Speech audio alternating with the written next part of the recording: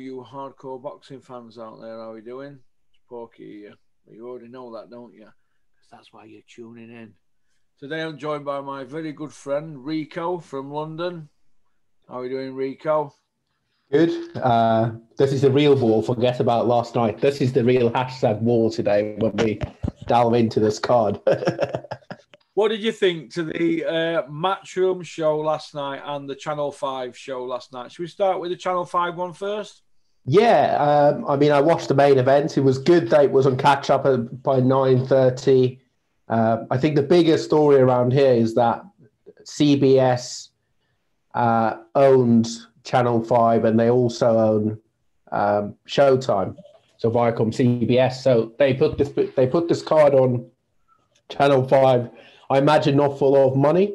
So hopefully this will mean that we'll get more of these Showtime PBC cards on Channel 5. And I think it's just good for boxing. It's also good for fans to see guys like Tank Davis and these American guys that are actually really excited. And I thought, forget about the knockout, I just thought it was a really good fight at a high level. You know, the exchanges were good.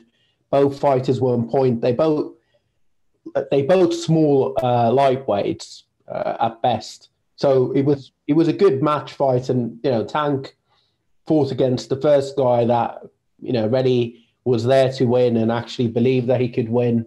And I thought that knockout was just spectacular. And Tank with that right uppercut is just vicious, and he set him up there and put him on the ropes so he couldn't get out and moved his head, and something we don't see many British boxers do, moving their head that way, and threw that right uppercut, and it was lights out. It was all action. Compelling. What did you think? Thought it was a good fight. I didn't watch any other stuff on there. I just watched that one because you're flipping around all channels and streams on that, aren't you? But I had him down to win by KO, as you know, by my previous video, so I felt vindicated. But I think he's a talent, and it seems to be he seems to have a bit more maturity about him now, doesn't he? Do you think? Yeah, I think they've just put his arm around him, and he's had the same trainer since he was an amateur, right? And Tank, I know all boxers have backstories, right? But if you watch that documentary, the build-up documentary, Tank's dad was in prison. His mom was a crack addict. He went to child home after another child home from age 11, and grew up in the streets and stuff. And boxing saved him. So yeah, but you can't expect a guy like that to be polished and articulate, and a guy like that to always behave in the way that we expect from top talents. But as long as he can keep on the straight and narrow, at the end of the day, he's always delivered in the ring. He's got the highest knockout ratio outside of Beterbiev in boxing. So you can't knock him for what he's produced in the ring. He knocks everybody that's in front of him, and his team have put it apart, and this was his first pay-per-view. Personally, I don't give a shit about the number. Oh, I should have sworn. That's your £3 gone. I'll buy you a drink next time I'm up there. So that's, I don't care about the numbers, but that was good boxing at a high level that we got on British telly, and nobody had to pay for that. So, I think there's a star in the making there, and hopefully they'll get him in the ring with some of these other lightweight contenders and other guys. I'd love to see him in with the winner against Luke Campbell and Ryan Garcia. I think that would be a good fight. That's what they'll do now. They're all going to swerve Lopez, aren't they, and try and pick as much money up we are going for unified. Well, we'll see what happens with DAZN in the US, because obviously there's a lawsuit between Canelo and Golden Boy and DAZN, so that's sort of very complex, and that might mean that Ryan Garcia, who's obviously in camp with Canelo and close to Canelo, it might be that he fights one fight with Golden Boy and then he exits and he's a free agent, or goes to PBC or goes somewhere else, Canelo Promotions, and then that fight could be made. Because Ryan Garcia is primed to beat Luke Campbell. That's the story they want to build. I'm not as high on Ryan Garcia, but he's a good fighter. You can't knock him. He might be a social media guy, but he's a very, he's an accomplished amateur. He's a talented fighter, and I think he's just a bit too young and fresh for Luke Campbell. And Ryan Garcia himself has a good highlight knockout reel. Do you think, Rico, that this is last throw at dice for Luke Campbell? Mm-hmm. Otherwise, they wouldn't send him on a Golden Boy show, would they? They'd be bringing Ryan Garcia over here, and they'd be backing, making sure that if he goes on points, he has a good chance of winning. They don't want to invest any more money in him. And why is he 33? He's had a long amateur career. I don't think he looks spectacular in his early fights, but I just don't think he's transitioned to the pros in the way that we sort of expected after those early fights. And where does he go off? If he loses to Ryan Garcia, that's a contender. Where do you go from there? Well, this is how I look at it, right? When I look at Luke Campbell, I always go on about the 6 levels, don't I? Area, English, British, Commonwealth, European and World, right? 6 levels. Out of them, he's got a Commonwealth. That's it. He ain't got a British. He ain't got a European. So he's gone Commonwealth, and then they're jumping in with people like Lomachenko and now this guy. Is there something missing? Are people not wanting to learn the craft? I think, didn't he fight against Mendy? Wasn't that for the European? And he lost. He lost, didn't he? So he hasn't got a European, has he? No, exactly. So his level is probably around that European level, and it saved him that he had a close fight with Linares. That probably saved him and gave him credibility. But he's just a name, isn't he? Olympic gold medalist. So we're Audley Harrison. Yeah, that's it. He's selling his name. He seems, for all intents and purposes, a really nice kid. I wish him the best of luck, but it's pro boxing at the end of the day. There's no... The highest belt that Audley Harrison won. European, wasn't it? Yes. So he did better than Luke Campbell. He did. So what's best belt that Tommy Coyle's got? Commonwealth. Probably, I would say so. Better than WBC or whatever WBA trinket they might have got for beating Conceded. Mate, the pony. Yeah. I'm talking 6 belt. We're talking 6 levels, aren't we? And this is where boxing shoots its 7th foot. Everybody thinks, we'll get with Eddie Hearn, we'll get a trinket belt and we'll get Catch Wales scene. But people are coming back with good hidings, aren't they? And heads that are like on aeroplane on way home, all busted up. Remember what Cleverly looked like, don't we? Mm-hmm. When he went out there. And he'd already had a world title, but he got his by email, didn't he? His WBO. He did. Kramer couldn't get on plane. Now, fighters, they're being protected. For example, Anthony Yard, I'm a massive fan, but he didn't go through the levels. No, he's sort of going back through the levels now, isn't he? What happened when he got to fight Kovalev? Got knocked out, didn't he? Mm-hmm. So, Lee Purdy, what happened to him?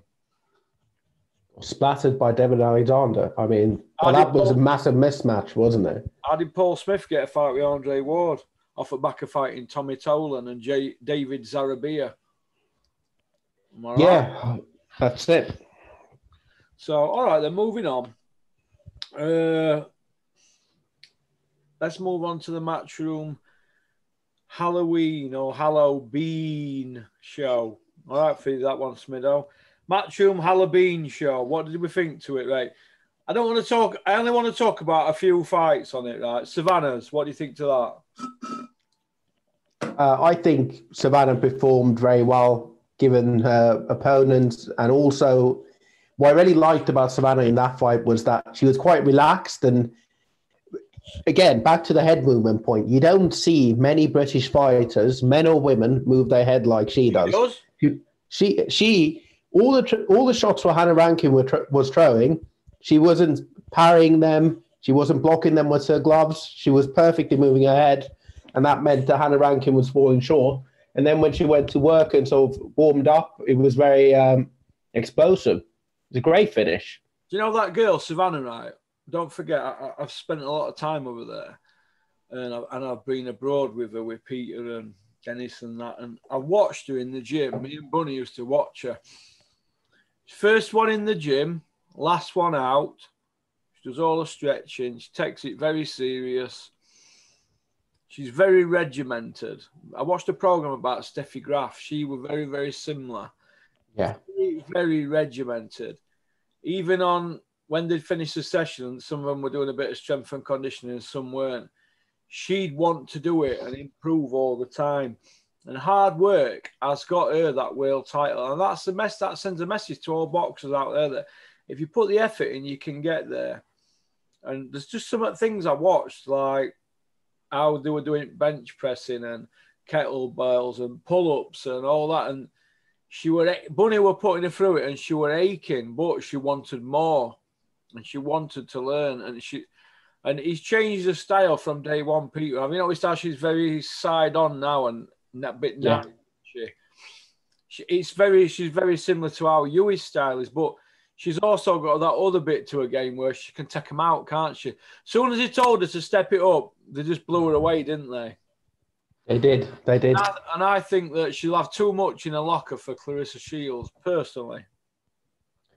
Yeah, you know what? That's an interesting fight. And I think it's going to be... Clarissa Shields is smaller, but she's very quick. And she's got very much that sort of American style, which is quite explosive, like we saw with Tank yesterday, where she throws a lot of combination punches. So what Savannah needs to do early in that fight is connect a few times and get her not being so willing to come forward. No. But I think the longer the fight marinates, the more likely it is that Savannah will win that fight, because Savannah is just improving, and she's coming to a peak. I wouldn't say she's at a peak now. She probably is not far off, but next couple of years, you'll see her just improve. And whatever weight she settles at, that's the perfect weight. Yeah. Whether they make that weight, if they make that fight a middleweight, I don't know whether that takes anything else for Savannah. But I'm hoping that they can make it. Sorry, I meant light middleweight. I'm hoping they can make it middleweight, because then you light middleweight. She was fighting at light heavyweight a few weeks ago. I know. And where Clarissa Shields middleweight for that. What are they going to do? Boil it? She's 6'1". What are they going to do? Boil her down? That's what I mean. That's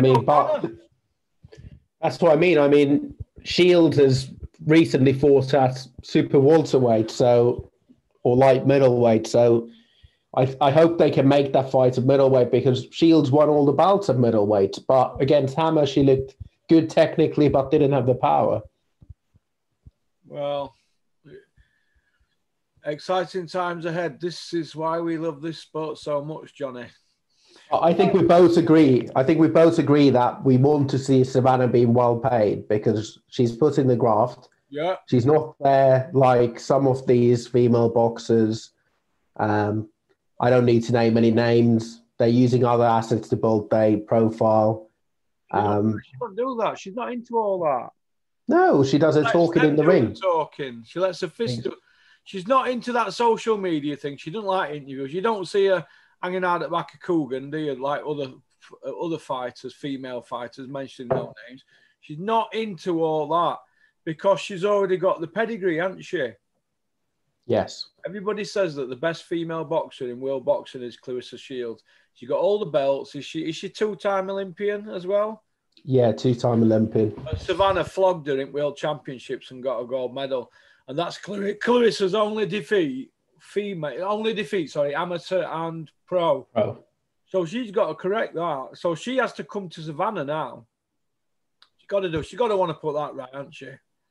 Well, that's the only fight where she'll get her money, right? That's the only fight where she will get paid, Clarissa Shields. Yeah. So, interesting. Moving on then. Well done to Savannah. I know you're watching with Peter. Well done. Well done to Peter Fury. Your second world champion, but it should be free, really, because we were robbed by Parker fight by Terry O'Connor. Isn't that right, Terry? Now, moving on, the Australian kid, Cambosa, who fought Lee Selby. What did you think to that fight? I mean, Lee Selby just bores the hell out of me. I mean, he's not a lightweight, firstly. And, the first half of the fight, back to the commentary point, they were labouring on about the point how slick Lee Selby is, how great his footwork is. What? Gambosa's Jr. stood in the centre of the ring. Of course, Lee Selby's trying to move and pot-shot his way to victory. But it wasn't a good performance from Lee Selby by any account, because did you see Gambosa's Jr. being hurt at any point? No. And then we go to the 2-minute round as well. I mean, Christ, British Boxing Board of Control, 2-minute rounds. Why did they stop the clock after 2 minutes in that fight? I have no idea. They rang the bell, and Sky didn't really know to put it until somebody said it later in the fight. I think it's the next round. They said, "Oh, that was a 2-minute round." Nobody really made a point of it, which I thought was a bit strange. They're not going to do it because they're selling a product, aren't they? They're not there to tell the truth, are they? Jesus, heaven forbid they should be honest with us, the Sky pundits. Moving on from Lee Selby, because it's like Lawrence Okolie. You wouldn't open your curtains to watch them, would you? Nope. So moving on from them, the main event, Alexander Usyk. Is he a world champion gold as well as Olympic gold? He is, isn't he? Yeah, I think he is. He's won so many amateur series. Yeah, he's won everything, hasn't he? He's undisputed at cruiser. He beat Baturbia twice in amateurs, didn't he? Or once or twice? I think twice, wasn't it? Who's the biggest puncher? Pound for pound from all the weight divisions, bigger than Wilder, and he's 100%, isn't he?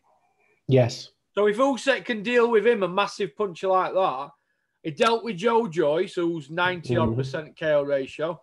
Why are people saying that he's going to struggle with Joshua because of size and that? The bigger they are, the better for him, isn't it? Because he can't get nailed, can he? You know what? I probably disagree with you on that. The first point to make is the ring was very small last night. I'm sure you noticed that. We know why, don't we? Yeah, exactly. Haven't they? Of course they have. Small ring. But for me, Usyk just didn't look like a heavyweight because early on in the fight, when Chisora had more energy, he was just leaning on him and he looked very small. And Usyk doesn't really... He was avoiding engaging too much in close quarters. And then later, as the fight went on and Chisora tired out, he was just picking him off. But that was always going to happen. But I don't think with those tactics, Usyk can beat Joshua or Fury. I think for me, this is the perfect way how they're going to hype him up and they can hype Dell up and they can make him into a legit opponent for Joshua for pay-per-view, I think that's a fair pay-per-view. But I just don't think he looked like a heavyweight. When Holyfield came up to heavyweight division, he looked more like a heavyweight. He was already bulked up. He fought in a style where he was a smaller man. He liked to fight on the inside. He wasn't relying on his legs. Whereas him, he was trying to avoid anything that was coming. He wouldn't really want to engage. He took a lot of shots as well. So you can't be taking those shots off Joshua or Fury or even someone like Dubois. At least that's my opinion or how I saw the fight. I think age might have caught up with him to fight at that weight. A few years ago, he sparred Vladimir, didn't he? And did he put him down or bashed him up, didn't he, in Austria? Yeah. But that would have been a sharper Usyk, wouldn't it? Yeah. So I don't know. I don't know what to make of it. Or Carl Froch said that he don't think he can do anything with Joshua or Fury, but he thinks he can beat the others, doesn't he? Yeah, I think that's a fair assessment. And you know what? Even in the Bradis fight in the World Boxing Super Series, he was hit a lot. It wasn't like he wasn't being hit in that fight. So he's not an impossible guy to find. He's not the Matrix like Lomachenko was in his prime. Yeah. What do you think to Derek's performance? I mean, he was conditioned, right? Came forward, drew a lot of punches, missed a lot of punches. He was just there swinging. He was just there swinging. It wasn't a good performance. Rico, were they calling him game? Yeah, game opponent, all action, rugged. Durable. Yeah. It's one of those where he was conditioned to go the 12 rounds. You know, Ruben Tavares was there making sure that he could go the 12 rounds. He had bulked up. He was just plodding around the ring, chasing Usyk, trying to throw haymakers, and he was just trying to catch him on volume, just throwing more punches, heavier looking punches. There was no game plan. There was no game plan apart from come out quick, throw a lot of punches, and then just chase him around the ring and just throw more punches than Usyk does. Can you answer me this? Go on, Rico. Can you answer me this, right? Why all of a sudden has everybody got it into the heads that Derek Chisora is this Iceman? I have no idea. What's his KO ratio, Rico? Have a look. Let me check it out, but it's not going to be high. 32-10, isn't it? But I don't know how many knockouts he's got to be exact. It can't be any more than 20, 22 or something, if that. He's got 23 knockouts. 23 out of 42. What's that? 53%, 54%? Yeah, something like that. So basically, 23 stoppages out of 42 fights, and we're talking about him like he's Ernie Shavers. It's recency bias, isn't it? We remember the Takam knockout, we remember the Spitka knockouts, and we remember the Price knockout. That's the recency bias. Them CD class. Exactly. It's unbelievable. And everybody's got it down because they've got Davey A. They've wheeled Davey A out, Bean, EddieHearn, and all the rest of them, Johnny Nelson. What they do, they wheel them out and they all keep saying he's stronger, faster, quicker than a speeding bullet. He's doing things that he's never done before. He's 36, but he's going on 26, and he's eating kangaroo meat. Right. So all these casuals, I bumped into somebody the other day and they were going on about it. And I says, why are you talking about him like he's Ron Lyle or George Foreman? You're out of your mind. He's never beat a former, current, or future world champion. He's failed at anything above Euro level. And the Euro belt that he's got were really a gift. You wouldn't even say he's British level now, would you? Would Dubois beat him? Yes. Right. Would Joyce beat him? Yes. He didn't want that fight, did he, last year at Joyce fight? So Dubois and Joyce beat him. They're British stroke Euro level, aren't they? Do we agree? Yeah, I agree. He beat Del Boy. So what's Del Boy now? Is he English level? He's English level, isn't it? English stroke British. Yeah, I think that's sort of probably below English. So I think he's around that British Euro level. I wouldn't say that he would necessarily beat Dubois or Joyce. I don't think he would. Euro level, aren't they? Yeah, but I would say that he's around that level. Around that level. So if they're Euro level, he's British then, isn't he? Yeah, he's British level. He's What's British David level. Price? Because Chisora beat David Price. What level's he at? Say fringe British English level. Fringe, and he destroyed Dave Allen over 10 rounds. So what level's Dave Allen? Area level, right? So English/area, yeah, fringe right. English area level. All right, and we'll come to him in a minute. So let's finish off on the Usyk thing. What next for Del Boy? I think there's a few things that we need to raise about this whole narrative after the fight. So afterwards, they wheel out Bellew and Dave Caldwell, who are both adamant that Chisora won a close decision. And then Bellew starts calling out that the scores and scoring in boxing needs to be looked at because one of the judges awarded a 117, 112 card to Usyk, which effectively means that Usyk won 7 rounds. They shared 1 round and 4 went to Del, which is a card that I can understand. Yeah. 2 of the cards are 115, 113, so that's 7 rounds to Usyk, 5 rounds to Chisora. But this is not the point where we need to start looking at scoring. This is not the thing. And also the whole thing about, because he was busier, that's what I saw. Dave Caldwell's now come out to say, I need to look at the fight back. And backtracking. He's on IFL apologising and saying that, I saw that he was just busier and he was coming forward. We're not scoring fights. Busier than Vasquez. Yeah. But he scored down to Vasquez, didn't he, by a mile? Yeah, we're not scoring. Both ways. Yeah, we're not scoring fighters on coming forward and throwing a lot of punches because they're missing. There's a criteria for scoring fights, and most of the people on telly that are doing it have no idea of the criteria. They're scoring it to their mates and scoring it along the Sky narrative. And you ask, what next? They are doing this. EddieHearn had him halfway through the fight. I think he had Del up by 5-3. 5-3, yeah, 8 rounds. So he was effectively saying if Del wins 1 more round, then it's going to be a draw. They're doing this to make sure that Del Boy can fight against White in his next fight or fight against somebody else on yet another pay-per-view. Yeah. Everybody's writing that it was a close fight. No. Forget about the scoring. It wasn't a close fight. It just wasn't a close fight. Do you think that it were wrong for Tony Bellew, Chisora's big chum, and Caldwell, his other big chum, to be ringside pundits on a fight with their mate fighting? I get that they are ringside pundits, right? Because they sort of scrape in the barrel at the moment with pundits, because a lot of people don't want to go in the bubble. Some people want to be seen all the time, so they'll go in the bubble and leave their families.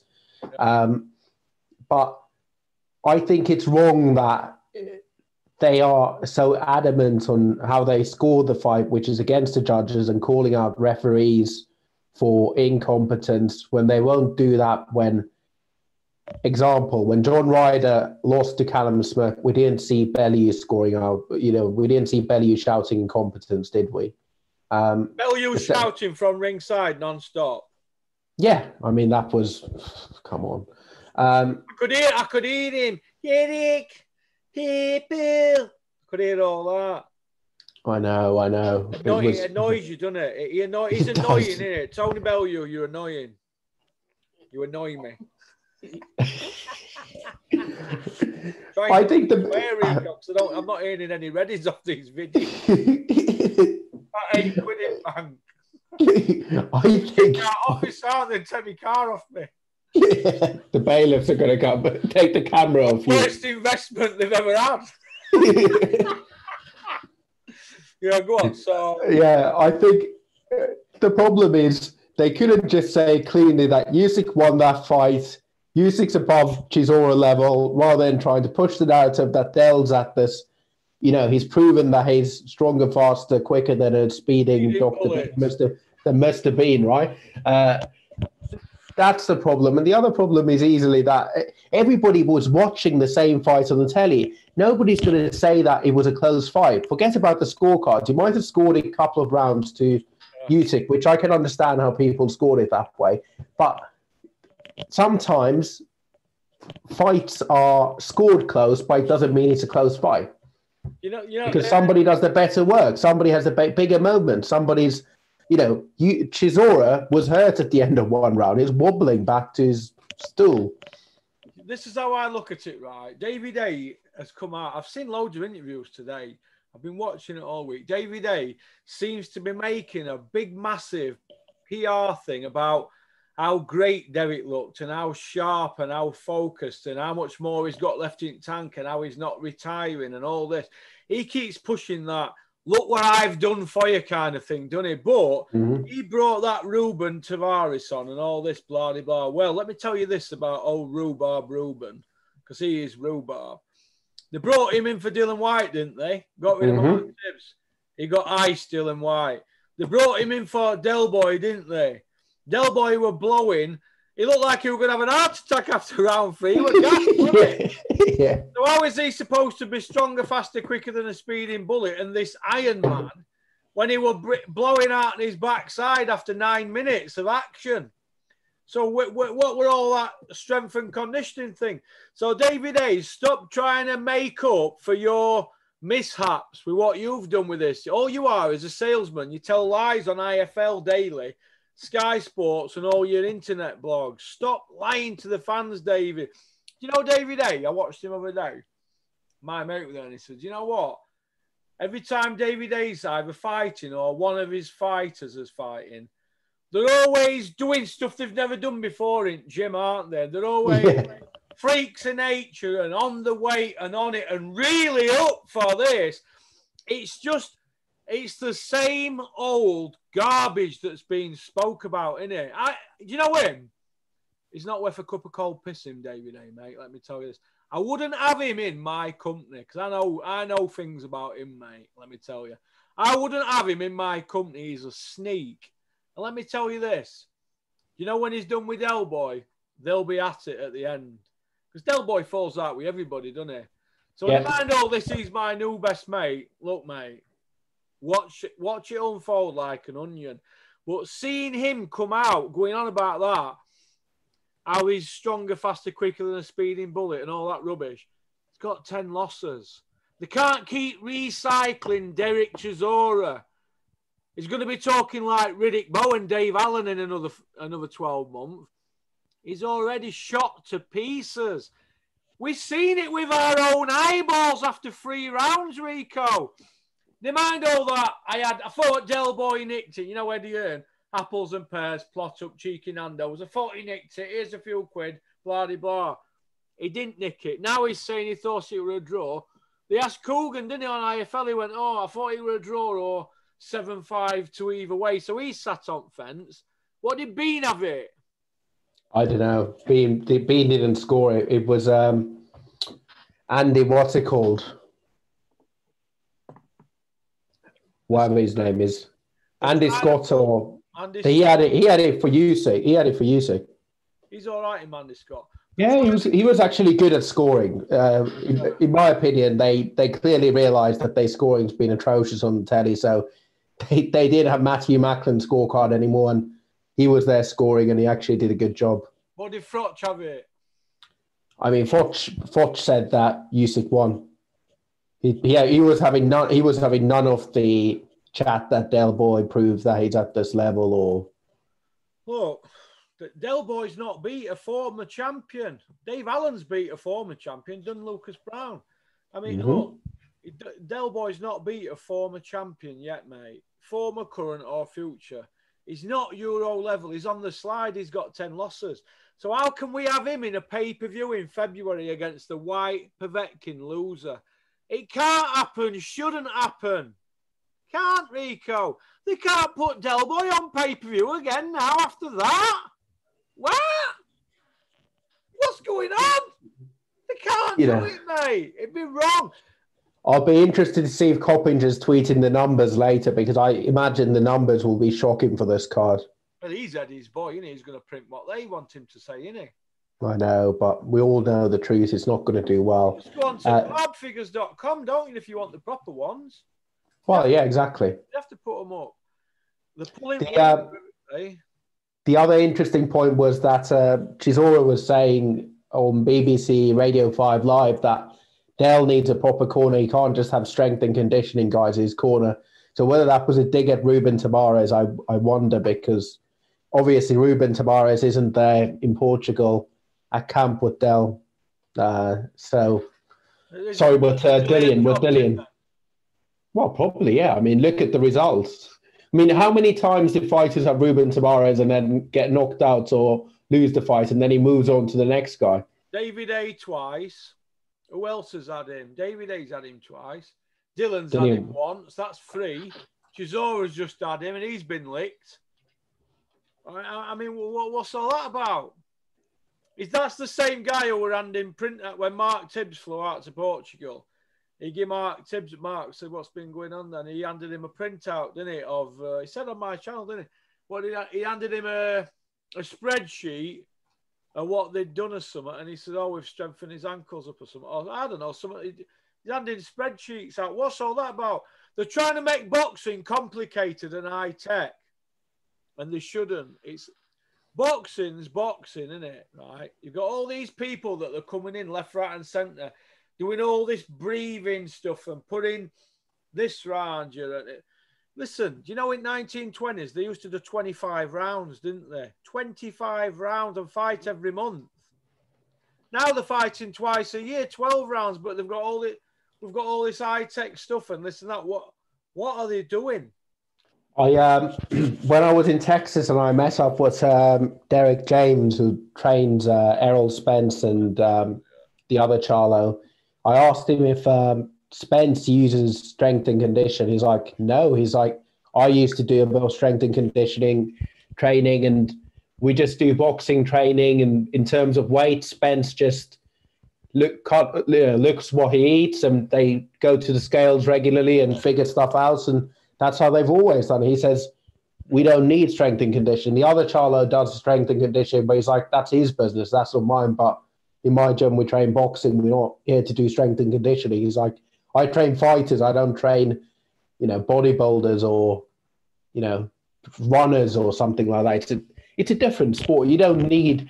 The reason why fighters get them around is because they can feel at the end of the camp when the data is showing that they're trending upwards, it just gives them a comforting thing. But when you get in that ring, nobody cares about how many squats did you do, how much did you bench press or how much did you squat more in this camp than the previous camp.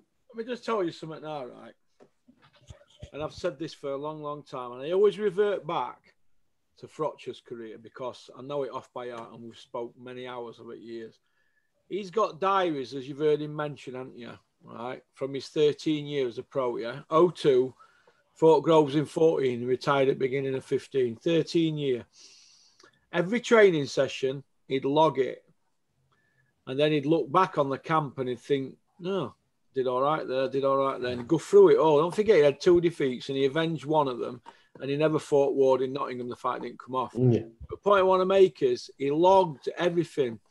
Get up in the morning, do his 6-mile run in 36 minutes or under. Right? And he'd know when he was running around Nottingham, he'd look at his clock and he'd think, oh, I should be on that next street now at this time. Or, oh, I'm ahead of where I should be. And he'd look and he'd be like that running on his run, doing his runs with Adam Folks. Now, let me tell you this. When he'd done all his running, he'd log it down. Right? But McCracken didn't get up with him in the morning to do it. He believes you do that yourself. Right? Then if you did any strength and conditioning, you do it yourself and write it down. You know what you need to do. You don't. All these people that have got these strength and conditioners, you know why they've got them? Because they can't get out of bed in the morning to do it. These people are there to say, come on, up. That's all it is. It's mental. It's a weakness, I'm having these people around, if you ask me. It's a weakness. It's all right Joshua hasn't done it, but he's at the AS and the mingling about all day. But when you're in a one-man camp, like Dylan White with a strength and conditioner, it's to get you up.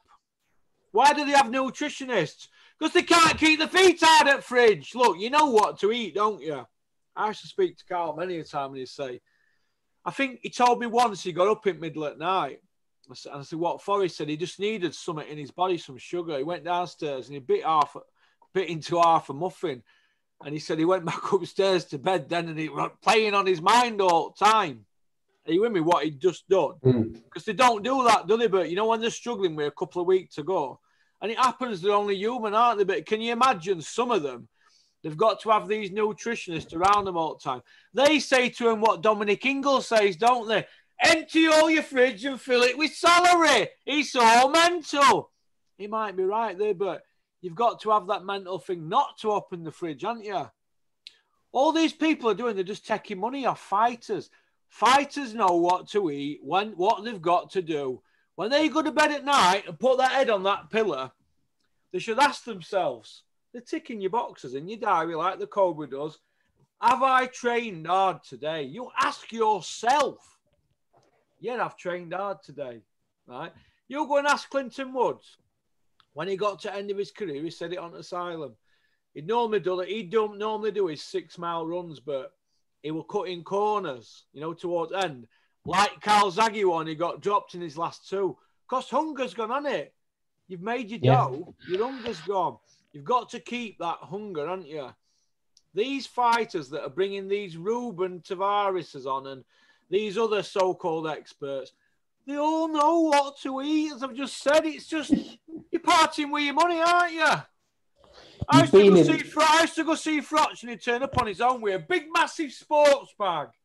And said, you got nobody to carry that. And he'd go, why do I want to pay somebody to carry this? Well, don't you have a strength and conditioner? Why do I need to tell me something to get me up or what to eat and when to lift weights? Or these, if you're, world champions, there's a difference, isn't there? There's champions, isn't there? And there's world champions. The champions are then your trinket belt men. And there's world champions. Dylan White and Derek Chisora, they're not going to be world champions. The British level, stroke Euro level men. They're trying to get to world champions and they think, to get there, I've got to throw money at the job. I've got to get this top strength and conditioner guy because David A says I need him. David A is not boxing no more. He needs an income. He's got to make himself sound important, hasn't he? They're all being conned. Look, Derek Chisora knows what got him into this position he's in now. And it weren't David A and Ruben Tavares, were it? Were they on the scene when they were giving it to Vitally? He set about vitally, didn't he? Where were David A then? He was in crowd when he wanted to fight Derek. Am I right? Yeah. They had a fight after a press conference, didn't they? He smashed him in the head with a bottle, didn't he? Get rid of all these strength and conditioners and all these nutrition men. Whatever money you've had, consider it severance pay. Take the train and get out of Dodge. What do you think? Do you think if Don Charles was in the corner and running the camp, Dell would have done better? Because I actually think that he probably would have done better. There would have been more of a game. He shouldn't have left Don Charles. He should have never left Don Charles. David A's trying to make himself feel important now, going on about how well he fought and what he did and all that, so he keeps him. But David A also knows Derek Chisora wears his heart on his sleeve. When he gets home, and he'll be home now, he'll be thinking now that next week and all this, it'll all be going through his head, because I know what happens to fighters when they get beat.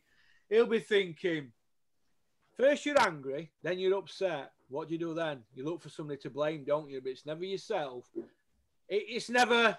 I mean, with a masterful boxer, and Usyk's a masterful boxer, isn't he, Rico? Come on. He is. He's off the charts. He's top 4 pound for pound. So Derek will be thinking, well, is it David A? Is it that Ruben? I've just been beat. They're all saying I've won, but I've lost. I've 10 losses now. I could be out in the cold. Would I have won with Don Charles? Ooh, it will all be spinning around in his head, mate. If he's got half a brain in that brain of his, he'll go back to Don Charles and he'll go, do you know what, Don? I've left, how many times you left him now? 2 times before, hasn't he? At least 3, maybe. 3, is it, yeah? Will you take me back?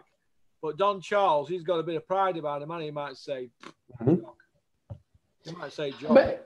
Maybe David's smart enough that he realises he brings in his mate, Ruben Tavares, there, and then we've got somebody to blame, and it's not him. What? Well, he's pulling all strings behind the scenes. I know, but that's the point, right? He can say to Derek that, you know what, next camp we won't get strength and conditioning. It didn't really work. Let's get rid of Ruben Tavares and you'll be better than ever before. Listen, you know, Ruben Tavares, he'd be surplus to requirements if it means David A losing a pound now. Exactly. Because he's not going to want to let Del Boy go, because after Del Boy, if he loses any more, he'll be fed over to Dubois, Joyce, and last off, it'll be Gorman, something like that.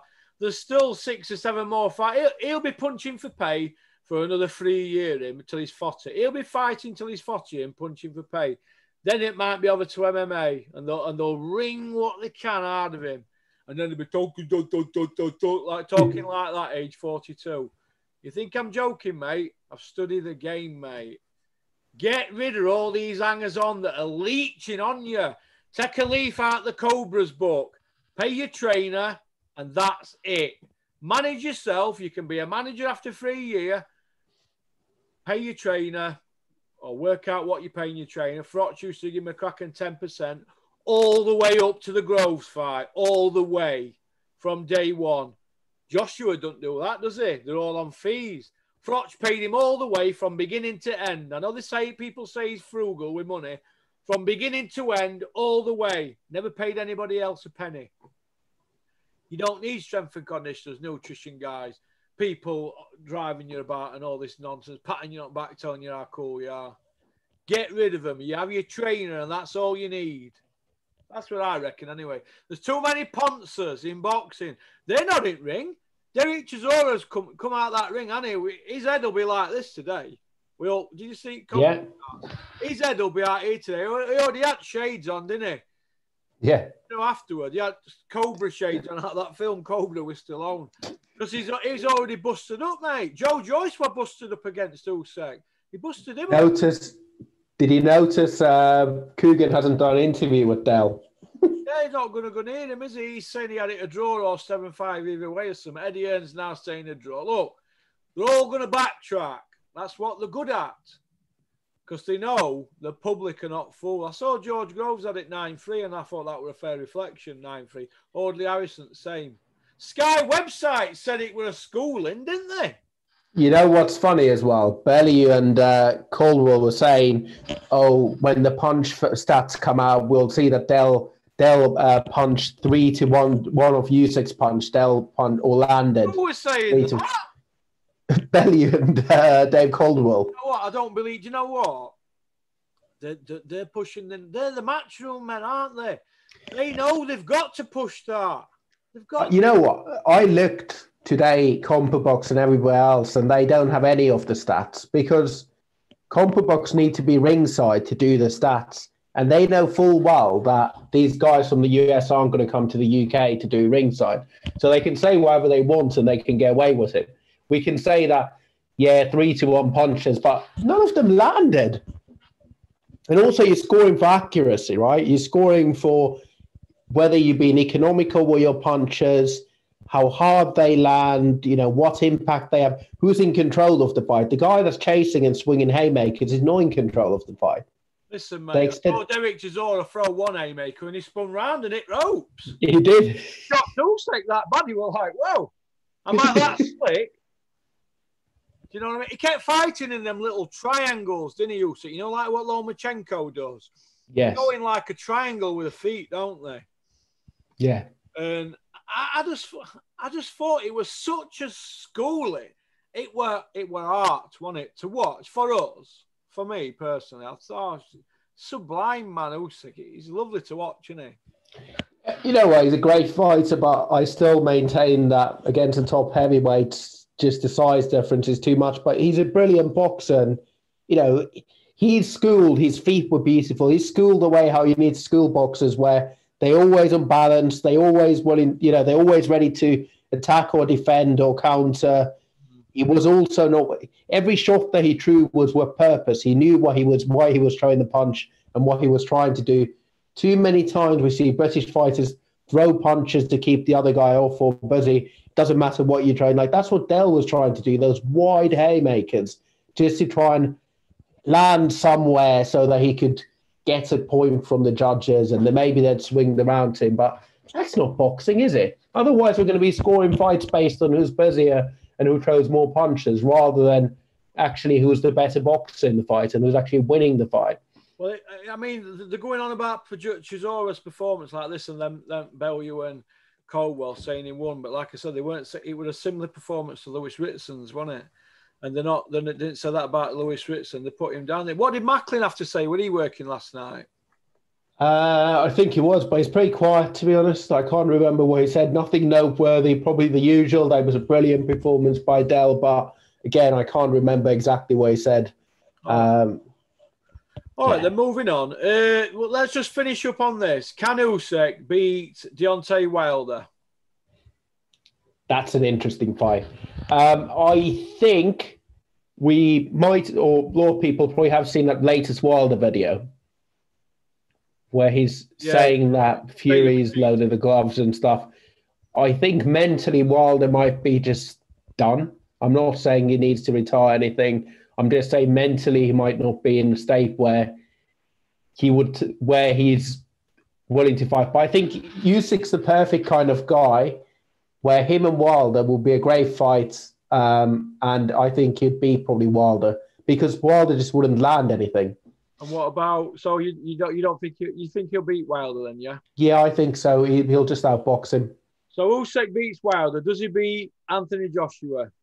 No, I don't think so. And does he beat Tyson Fury? No chance in hell. Right. Just the size difference for Tyson Fury is too big. There's a 4 stone between them, isn't there?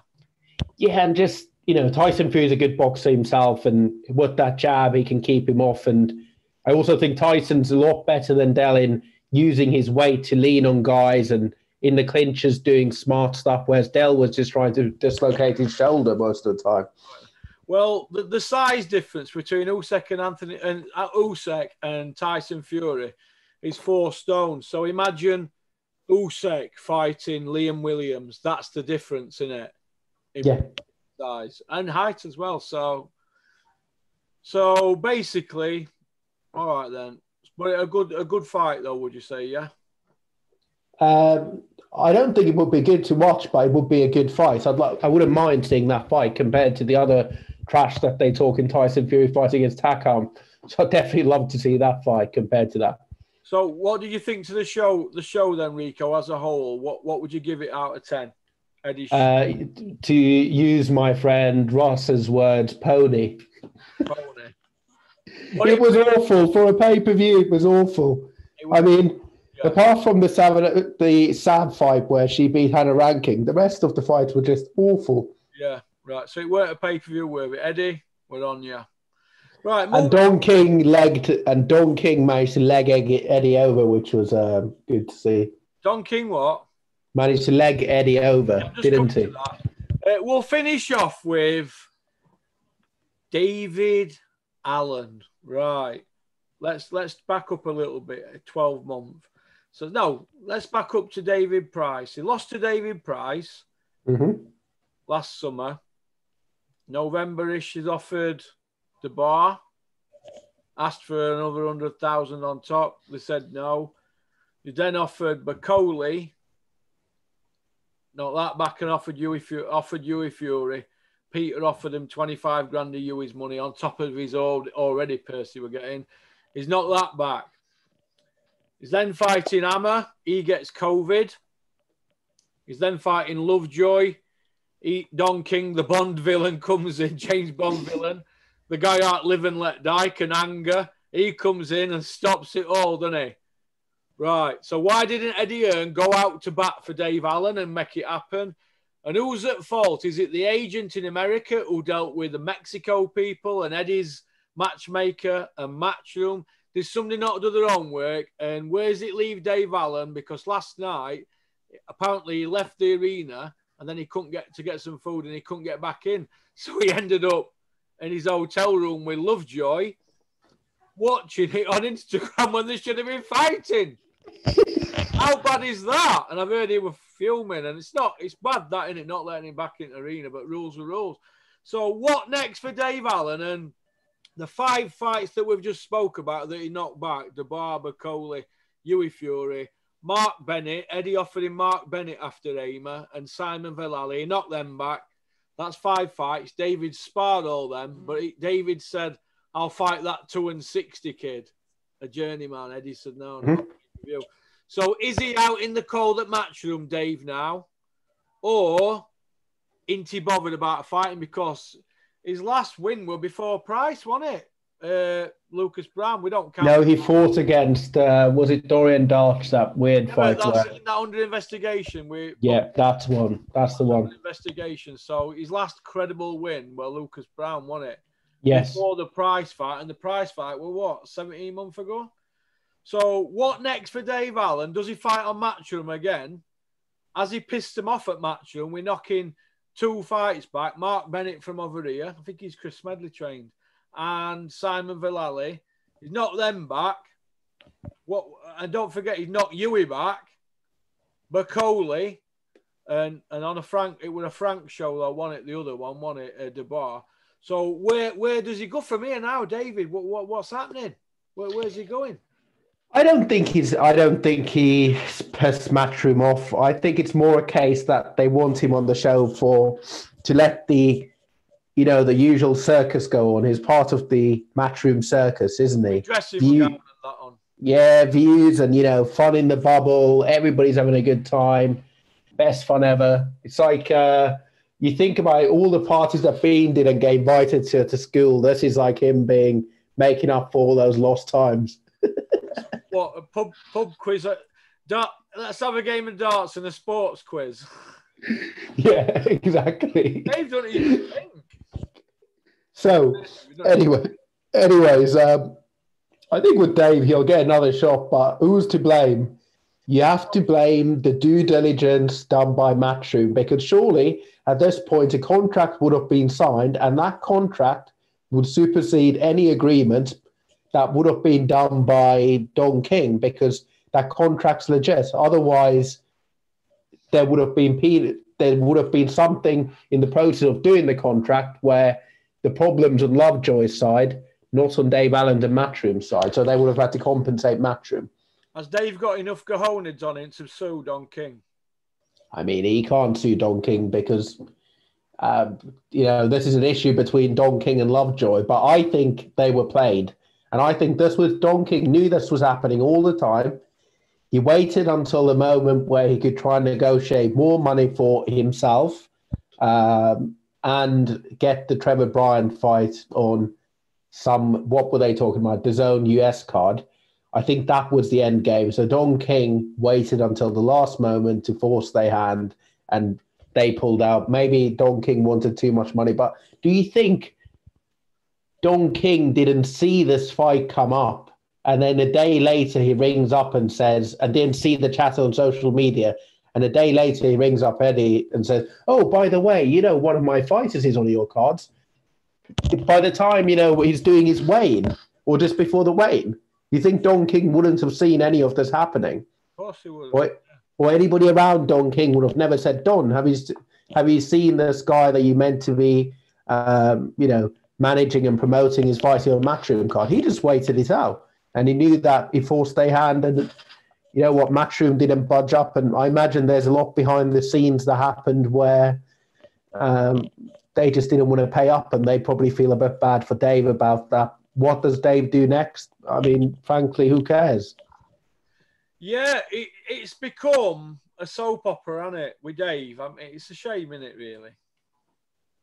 Yeah, I mean, look, Dave, nothing against the guy personally, but at the end of the day, I want to follow boxers where I know where their career's headed and I know the level that they could reach world level. The moment they drop underneath that and there's no viable British fights that they can take, if they fight against journeyman opponents from abroad, why do I want to see that? Do you feel that Dave goes in with either journeymen or killers and there's no middle ground? I think he's learned now that he can't go in with killers. I think he genuinely thought that he could beat David Price. I think he thought that David Price was that washed up. We had him to beat Price, didn't we? Yeah, I think he's now realised his level, and what he wants to do is maximise the opportunity to make as much money as possible from the game. Well, do you know what I'd like to see? I'd like him to say, do you know what? I've been messed about here by these. I'm just going to look after number one. But then again, he always does anyway. But I'd like to see him say, I'll fight Tom Little and start from the beginning. He's 29 in March. Let him fight Tom Little. If he beats Tom Little, he might start working his way through levels, and we can find his level then. But he's had that much punishment now and that many big nights. I don't think he can let it go that bit. I mean, if you're not on a fight, if you're not on the show, you make your way home, don't you? Jamie Moore went home, didn't he? He wasn't hanging about, was he? Yeah, unless you want to be ringside there, sitting around and on the cameras to be seen. Yeah, but Dave's sitting around on their own. They're all sitting about on their own with masks on, aren't they? So maybe he wanted to leave the arena because he didn't have a vibe off anything. He wasn't getting a buzz from the show. Sat, with a mask on, and it's not exciting, is it? Yeah. Maybe he just wanted to go out and then couldn't get back in the arena. And then maybe he might be cheesed off with Matchroom. They can't get back in. Eddie will have got to know. Clifton Mitchell and security would have said, hey, Dave Allen, we couldn't let him back in, Eddie.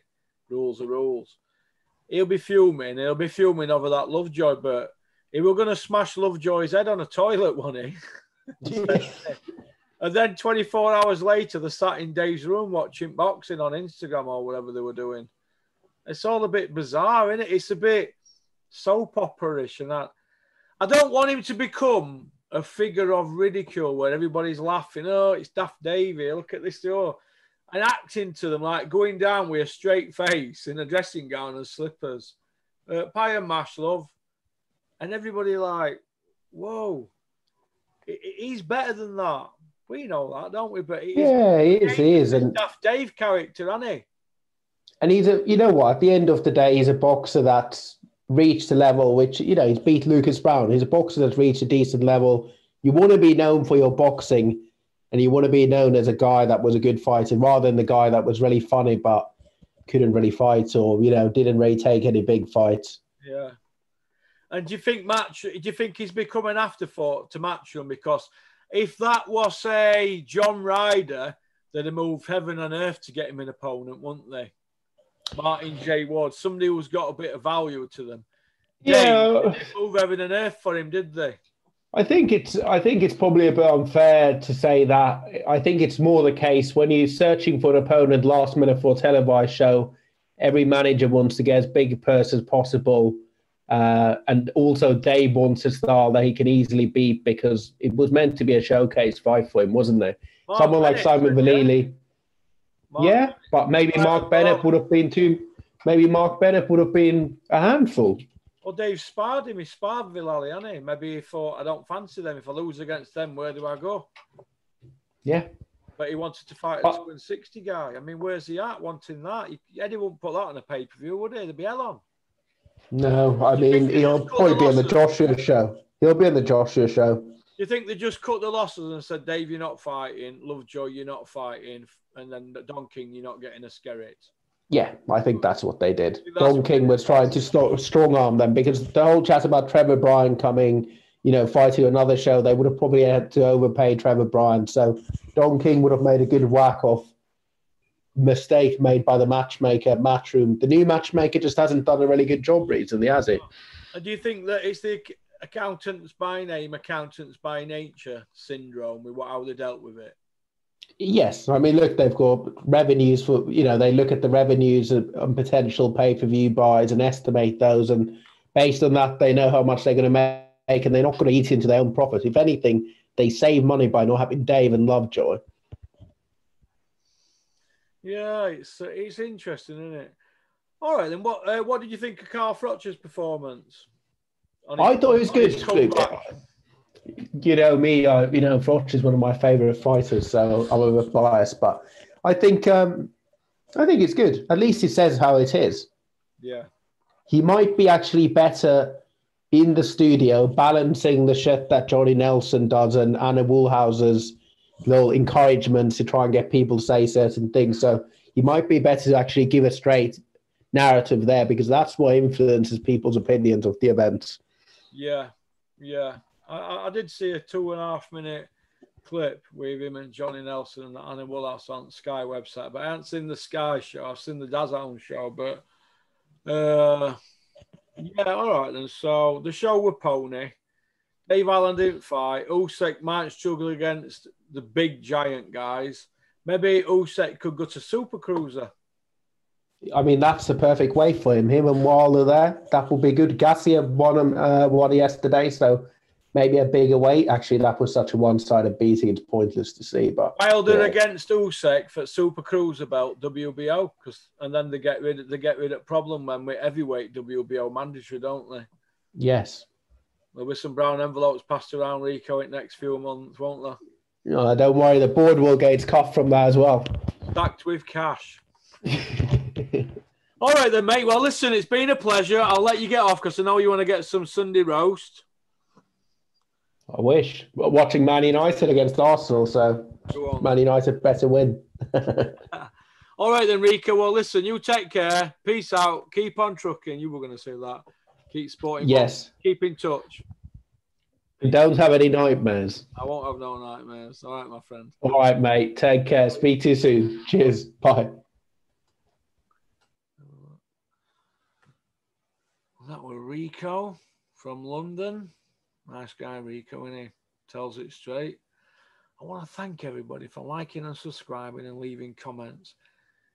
The people that leave the comments that are not so nice, my advice is this. Email me, porkycorner@mail.com. That's no capitals, PORKYCORNER,